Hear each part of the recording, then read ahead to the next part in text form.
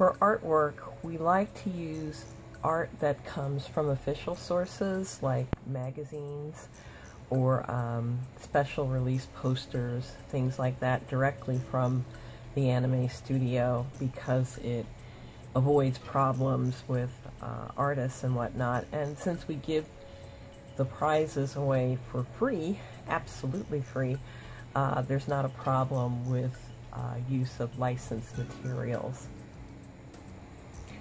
To do the two kinds of ornaments that we give away, you'll need the ornaments themselves. The heart-shaped ones we got from Etsy.com, and the round, more Christmassy type ornaments we got from Amazon. I will put links to each of these in the dialog box below. You'll need scissors, either a box cutter or X-Acto knife for really precise cuts, a palette knife, very small, and paste and a varnish. The 207 is a paste gel-like substance, and the varnish both come from a company called NOVACOLOR. NOVACOLORpaint.com is their website, and we will put the links below.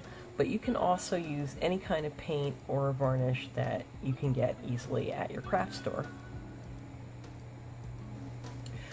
I didn't mention it earlier, but it's worth mentioning now. You also need to pull this stuff off a ruler and a pencil, along with all the rest of the stuff.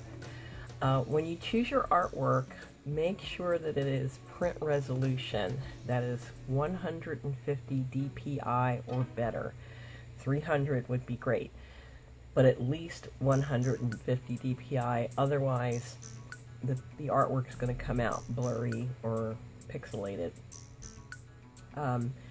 You measure your blanks carefully, both width and height, and also diagonally, and then you size your artwork accordingly in Photoshop, print it out, and then what I do is I trace the artwork with a pencil before I actually try to cut it out.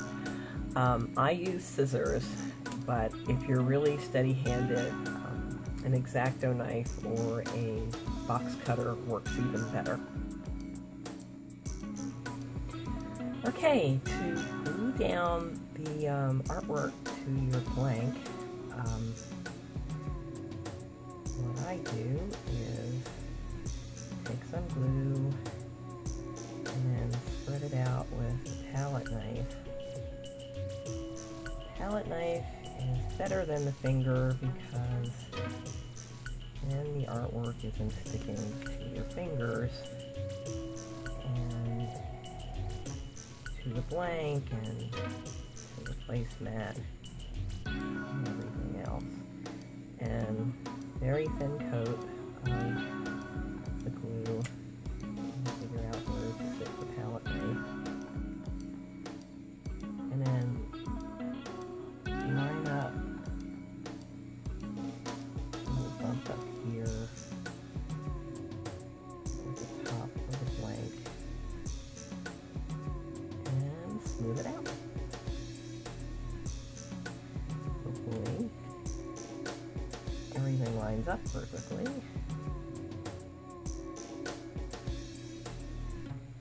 And spread it out from the center to make sure it's flat. And then you let this completely dry before you do the next side. Okay, I have now put artwork on each side of the blank, as you can see. And once these the artwork is soaked with the paste, it becomes really easy to just punch through the hole on each of them and leave a pretty clean hole left behind for string or Christmas tree wire, or however you want to do it. Next step is the varnish, and that again is do one side at a time and use a very, very light touch. This varnish dries clear. So you just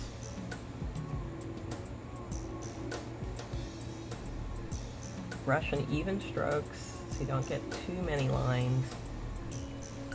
And you do the whole thing.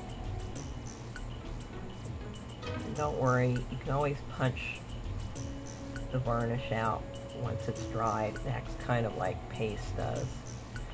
So you do one side, let it dry completely, and then do the other. And then I'll tell you what happens. Okay, and that's it. Not sure if this is visible, but each side has a very nice gloss to it, and the artwork is thoroughly sealed onto the ornament. You can put a string or a ribbon to attach it to anything you like, or hang it in your room or on your purse or whatever. And that's it. That's all it takes to make these. Oh, I forgot to mention, if you don't want to wait for the varnish to dry, a hairdryer set on low dries it pretty quickly, at least the brand that we used for this. Thank you for your interest, and hopefully we'll do more of these later. Bye!